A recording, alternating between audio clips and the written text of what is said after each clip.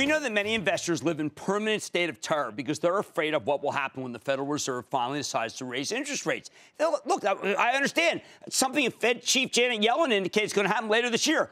Regardless of how you feel about whether or not a rate hike would be the right move, there's no doubt that the possibility is on the table for 2015. So rather than focusing on the potential negatives, I got an idea. Maybe we should look at the one group that will benefit dramatically from any rate hike. I'm talking about the regional banks, which will make more money off your deposits, the so-called net interest margin, in a higher rate environment. Take Commerce Bank shares, CBSH. It's a regional bank based in the central United States with 195 branches, 392 ATMs, a vast commercial payment business, and a huge online banking business. Now, Commerce reported a strong quarter last week. 3-cent earnings beat off 58-cent basis, 4.9% loan growth year over year. Oh, and it's worth mentioning that a lot of that loan growth is coming from Oklahoma and Texas, despite all the hand-wringing about the massive decline in oil prices and how that might damage the financials in those oil-rich states. However, this bank would have made a heck of a lot more money if it not for the low interest rate environment that's squeezing all net interest margins. Still, this bank has a lot more exposure to asset management and credit cards than other regional banks, which is how the company managed to deliver robust numbers even in a not-so-hot environment. Is it time to make room in your portfolio for a regional bank like this one in your portfolio? Let's take a closer look with David Kemper. He's the chairman and CEO of Commerce Bank Shares.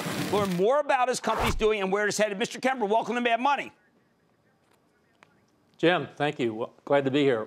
All right, sir, you've got some pretty terrific loan growth. You're in some amazing markets, but you're also in some markets people are so worried about. You're in Tulsa, you're in Denver, you're in Oklahoma City. These are places that we're told are going to just nosedive because of oil going down. How are those areas working out for you? Well, they've been terrific for us the last 5 years, Jim. And I think they're going to be terrific places to do business going forward. That's why we're expanding there. The underlying demographics are great because the business environment is so good. It's a very favorable regulatory and just pro-business. So we're looking for great things out of those areas. And I think the one great advantage we've got in the country, of course, is we're getting lower energy prices, which will be very positive for the stronger business areas.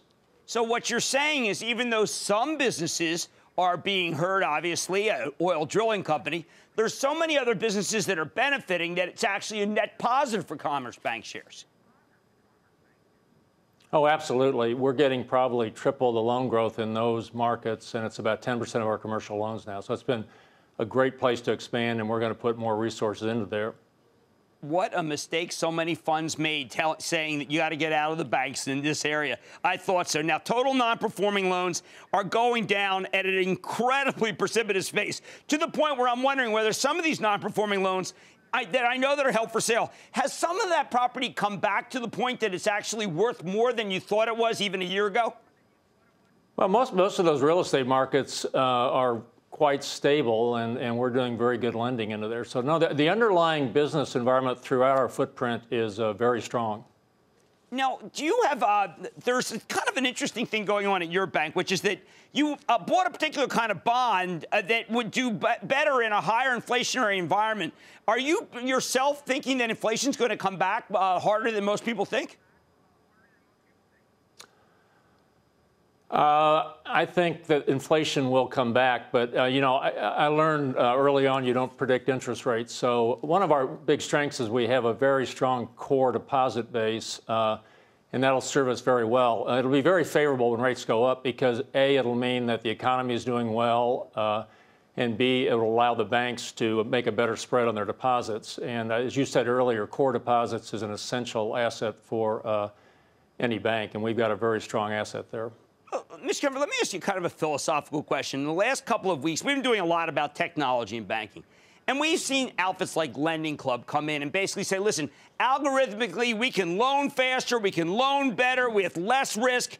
How is that really possible? And I know you do a lot of online banking, but do you find that an online algorithm can do as good a job as a human?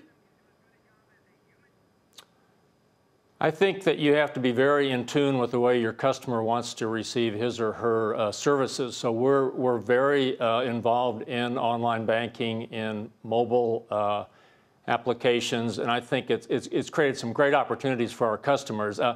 I've got to be a little skeptical about lending just by algorithms. I think consumer lending is very cyclical. We've been in a very good cycle since the recession, and so it's a long game there. So, no, I think the banks have been very good at staying in the middle of that, and I think we'll continue to do that. We've got a very good consumer lending business. do you have an advantage now?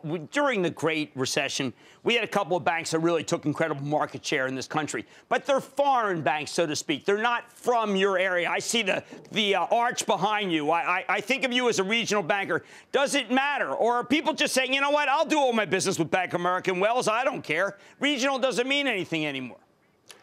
You know, we think our biggest strength is probably our size and agility. We call ourselves a super community bank, and at $24 billion, we've got the size and the sophistication to really compete with anybody with our commercial customers.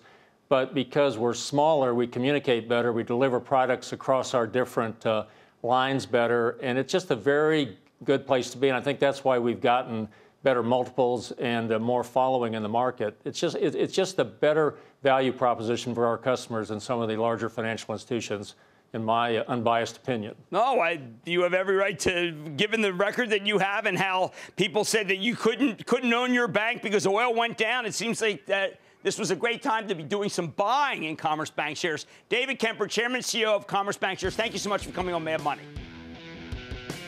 Jim, thanks very much for having me. It's been great.